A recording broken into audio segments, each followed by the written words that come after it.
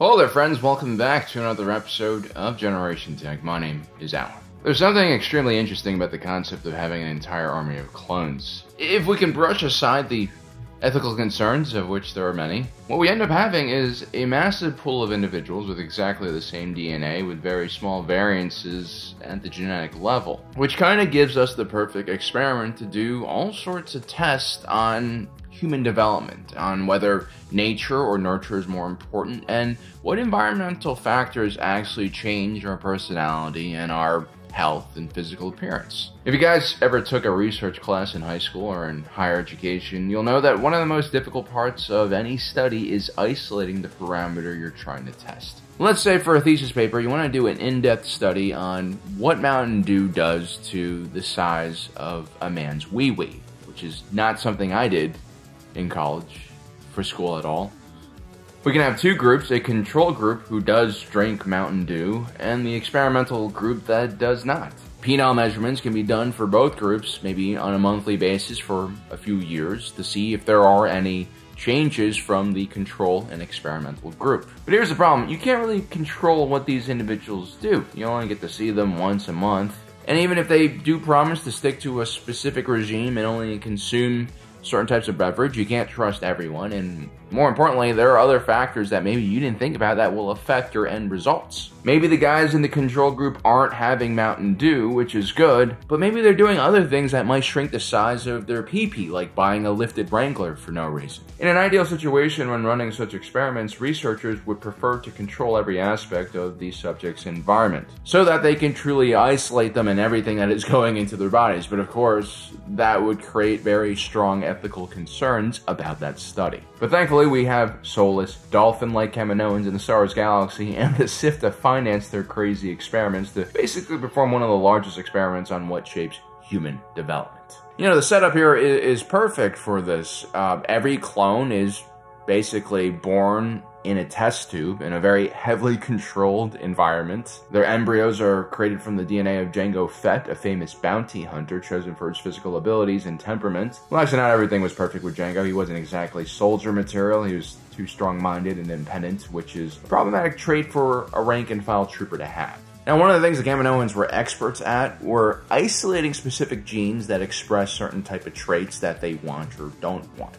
Genetic modification. That's their game. The Kaminoans wanted the clones to keep Jango's bravery, resilience, intelligence, and confidence, but at the same time exhibit less independence and be more willing to work for others, and perhaps more importantly, follow orders. One could argue that all of these traits are generally not found in the same person, but the Kaminoans were perfectionists and eager to try to create the perfect human soldier. And they also created workarounds like the inhibitor chip, which further conditions clones to be loyal even if they are naturally very obedient. And it wasn't an easy process, actually. There are a lot of proto-batches of clones that were kind of failures. Some of them might have been discarded. We are dealing with Kaminoans who culturally are very comfortable with culling undesirable or weak members of a species for the greater good. It is rumored that some of those earlier batches were indeed turned into protein squares and then fed to the general population.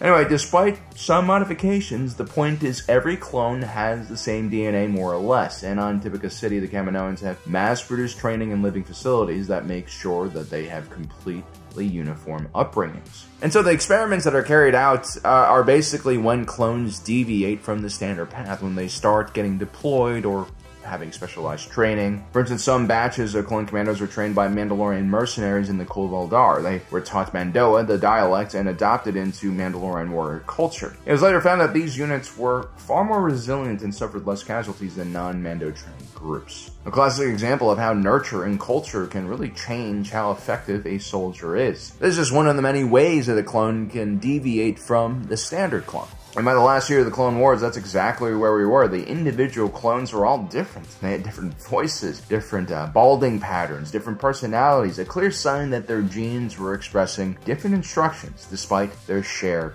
DNA. Now let's talk about DNA and kind of clear up some misconceptions about what it is and what it isn't. Our DNA code is the blueprint of who we are.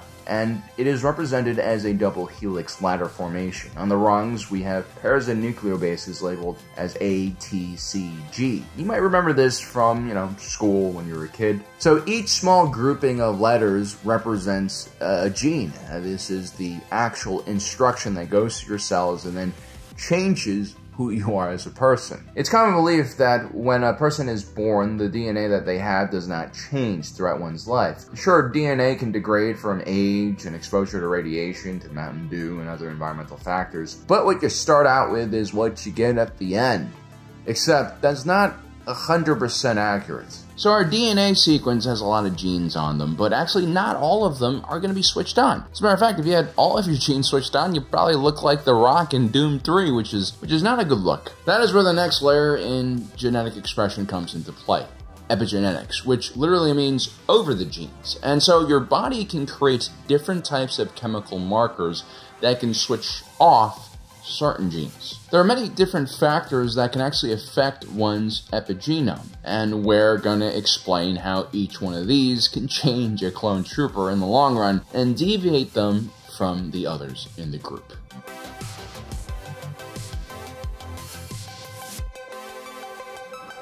So the older we get, the more we replicate ourselves, the more our epigenome changes. This is known as epigenetic shift. The markers that control which genes should be expressed or not lose their precision over time. One of the key processes in gene regulation is known as DNA methylation. Methylation of a DNA molecule is where certain chemicals tie themselves onto the genes and then silence said genes. And actually one of the best ways to determine a person's biological age is by looking at their methylation patterns. Generally, newborns have very active and healthy DNA methylation patterns, which helps tightly regulate which genes are turned on and off. And that generally tapers off the older you get. When the methylation patterns no longer are healthy, that's when you start seeing all sorts of aging issues, aging disease, and on the other side of the spectrum, cancerous growths and tumors. Now, the clones are quite unique in the fact that the Kaminoans altered their DNA to speed up their aging, almost twice the rate of the average human being. This was done, of course, to save money and time on their growth and training. The only problem with this alteration of their DNA is that their time in the prime of their life was also shortened. Instead of having maybe 20 years of peak performance between the age of 18 and 38,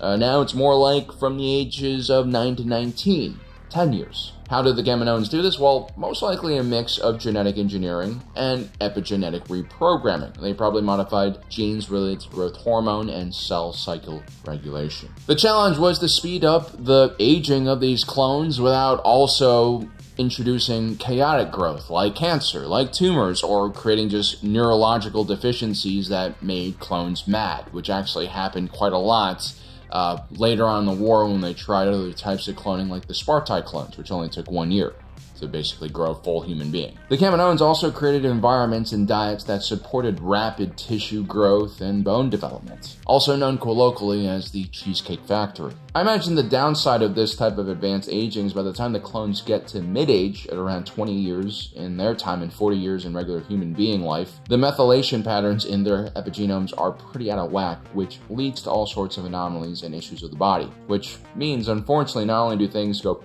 downhill pretty rapidly for a clone once they are in the second half of their life, they'll also experience higher rates of aging diseases like organ failure and also higher rates of cancerous growth. Another reason why their abrupt, I wouldn't even say retirement because they weren't really retired, they're just decommissioned.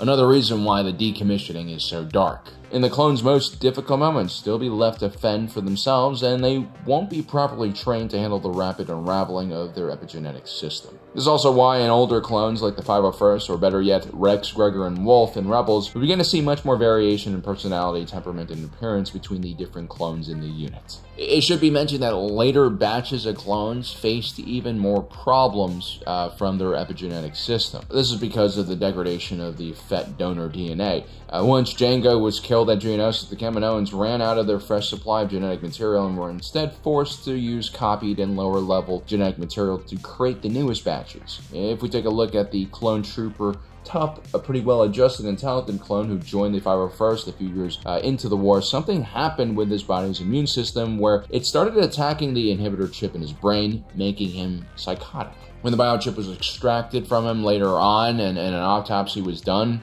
on that chip, it was clear that it had started decaying and rotting in his head, which is not good.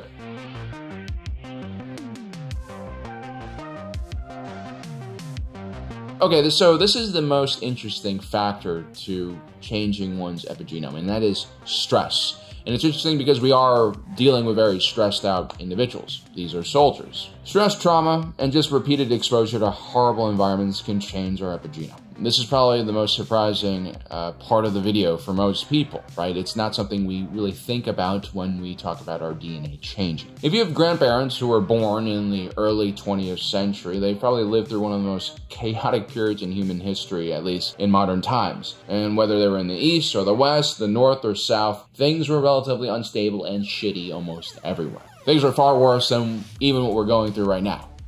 Trust me, they were. And there have been numerous studies now about how stress severely changed and messed with people's genetics. In 1944 to 1945, the Nazis blockaded the Netherlands, causing a famine, which unfortunately left many pregnant women severely malnourished. It was later found out that children who were born during this famine exhibited lower DNA methylation in IGF-2. This is the gene that is associated with growth.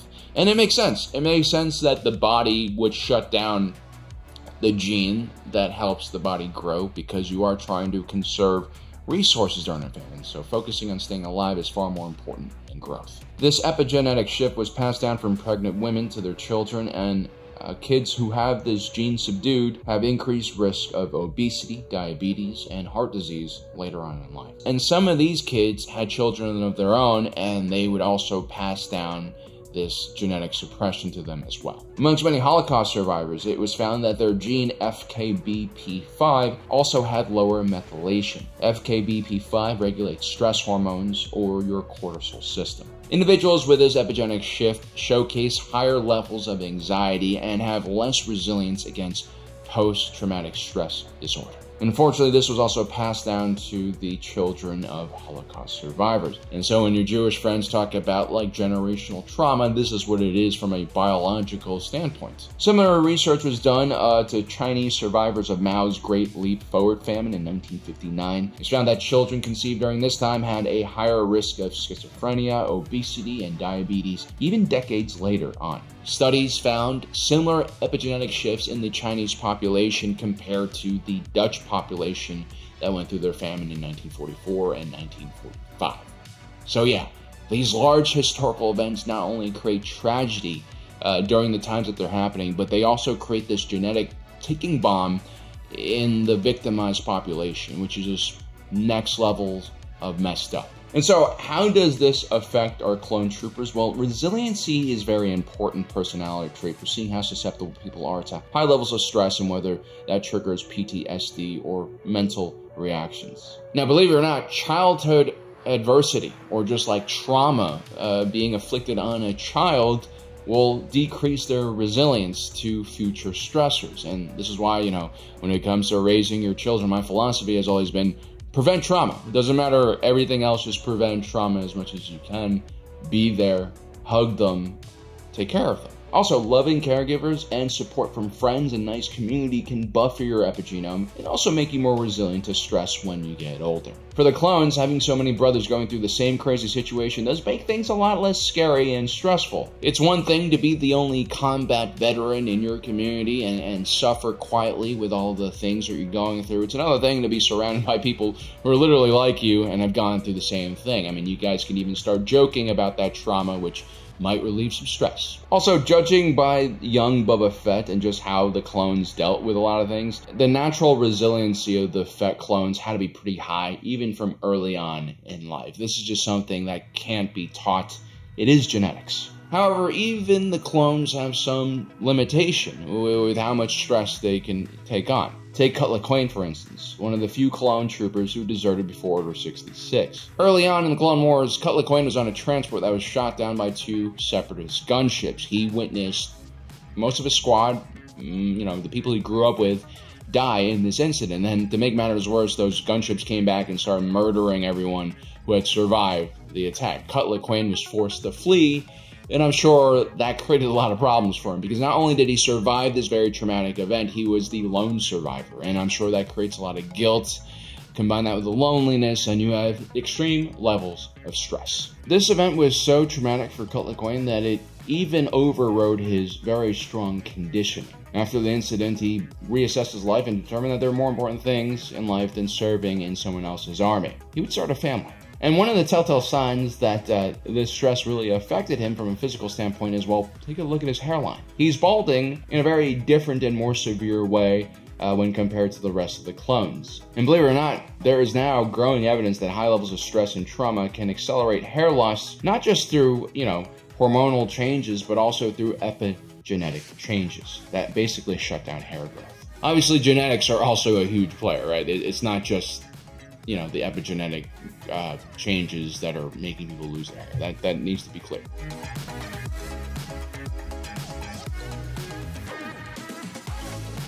So another thing that really messes with your epigenome and how your genes express themselves is just, the toxins that you're exposed to. Are you a smoker?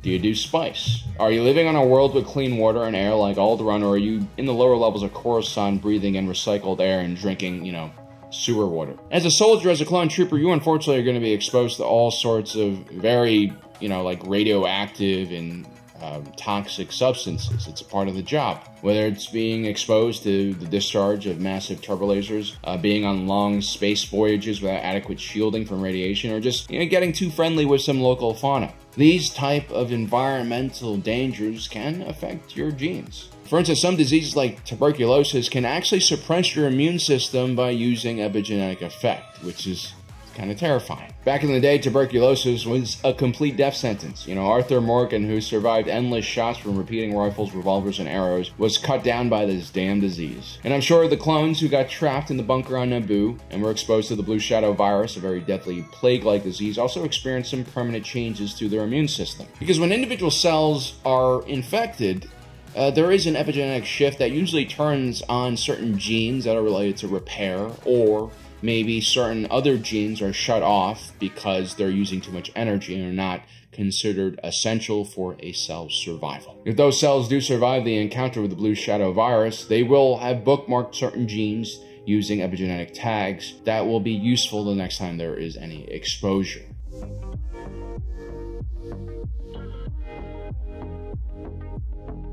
Now lastly, we have nutrition and exercise. These are two factors that the Kaminoans controlled with precision. And through proper nutrition and exercise, you can actually fortify your epigenome from a lot of problems. I imagine that's something the Kaminoans really understood, and seeing that this is one of the few things that could actually control, they probably focused a lot of attention on it and a lot of resources on it. Diets rich in cruciferous veggies and antioxidants are associated with fewer harmful methylation patterns linked with cancer. Heavy exercise at a young age leads to epigenetic changes that can lead to a life of better metabolism and lower inflammation, and even faster muscle growth should you start training at a later stage. For all of you out-of-shape high school athletes, especially you football players who put on a lot of weight to get that muscle, well, getting back into shape isn't as difficult as you think it would be, because your body's going to remember a lot of things from your youth.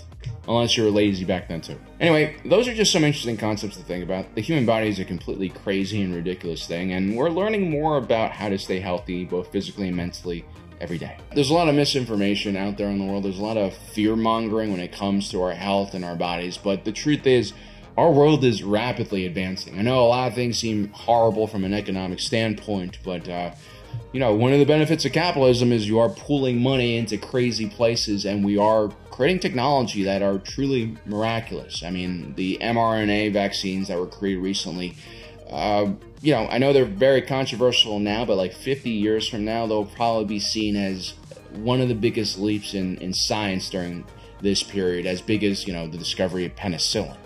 And also we have AI becoming more and more incorporated into finding new molecules that can be used to treat all sorts of diseases. There's all sorts of advances in cancer treatments right now thanks to AI.